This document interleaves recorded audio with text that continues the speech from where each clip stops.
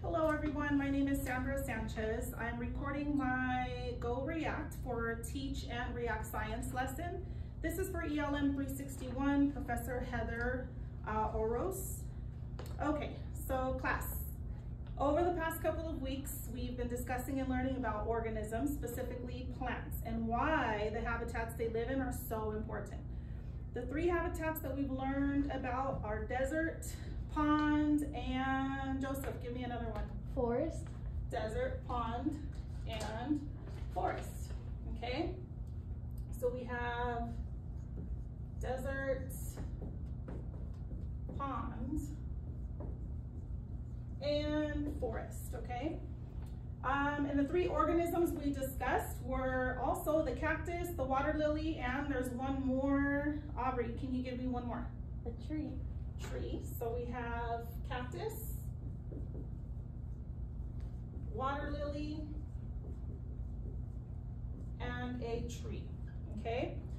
Who can tell me, besides a cactus, what other kind of plant can be found in the deserts? Joseph.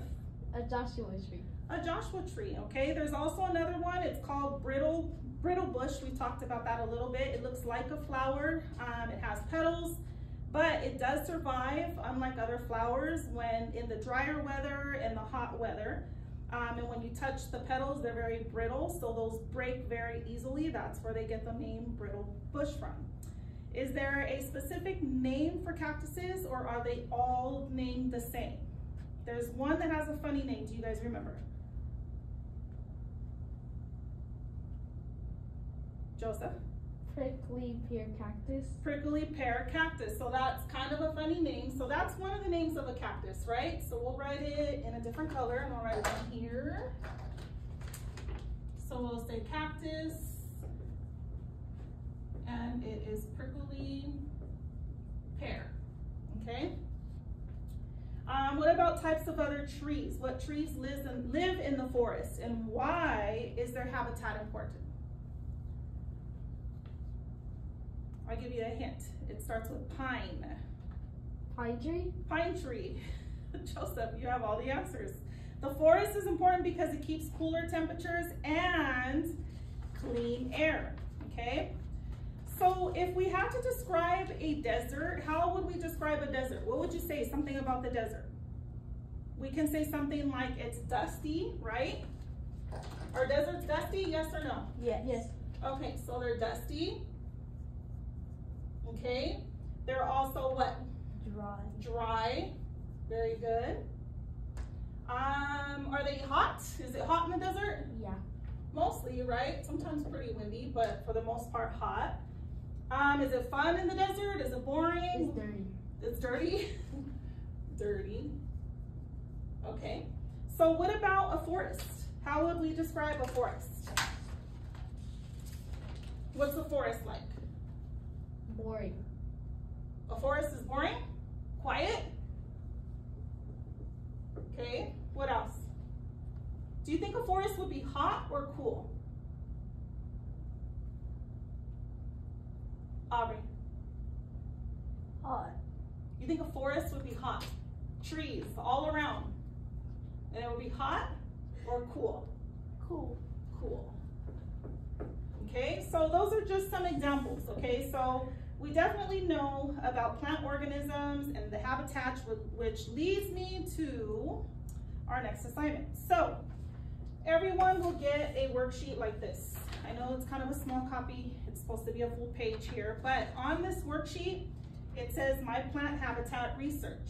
So since we've gone over everything on habitats and organisms, this would be our next assignment, okay? So we pull our information that we've learned already, and we're gonna go ahead and start here. So on this sheet, we have 4 boxes, and then there's one circle right here in the middle. The circle in the middle is gonna be what habitat you choose. So it's gonna be one of these. It's either gonna be a desert, a pond, or a forest, okay?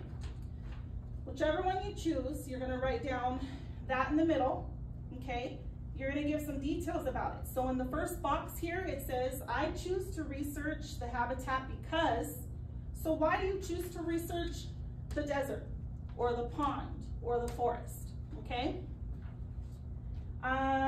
what kind of plants are in your habitat. So besides in the desert, for example, if there's a cactus in the desert, what other types of plants will be in that desert? You're gonna wanna look that up, okay? And those are some of the other things that we've talked about before, which was one of the brittle flower, remember?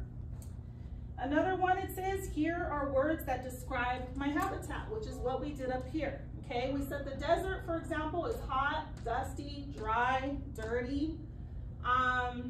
A forest is quiet and cool. Okay, for a pond, you might say something like, it's wet, right? It has flowers, maybe there's ducks, maybe there's water moving, maybe there's air bubbles in the water, okay? So those are some things that you're gonna wanna talk about.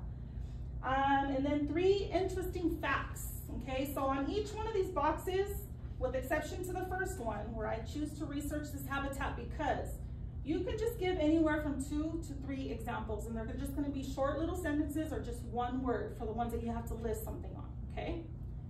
So on this one, this is what you'll be doing, okay? And in the very end, I want you guys to draw a picture of your habitat. So if your habitat is a pond, draw a picture of a pond and whatever else you think goes in it, but that particular plant also needs to be in there, okay?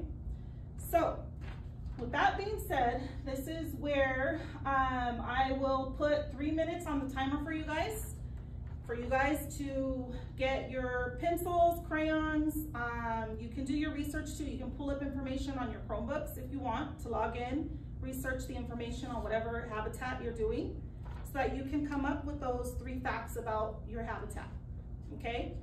So once you guys get all of your things, your Chromebook, your crayons, your pencils, I want you guys to just sit down quietly, this way I know you're ready, and then you guys can go ahead and start the assignment, okay? So I'm gonna go ahead and get the timer so that you guys can go ahead and begin getting your belongings together, and then we can go ahead and transition into this assignment, okay? Do you guys have any questions?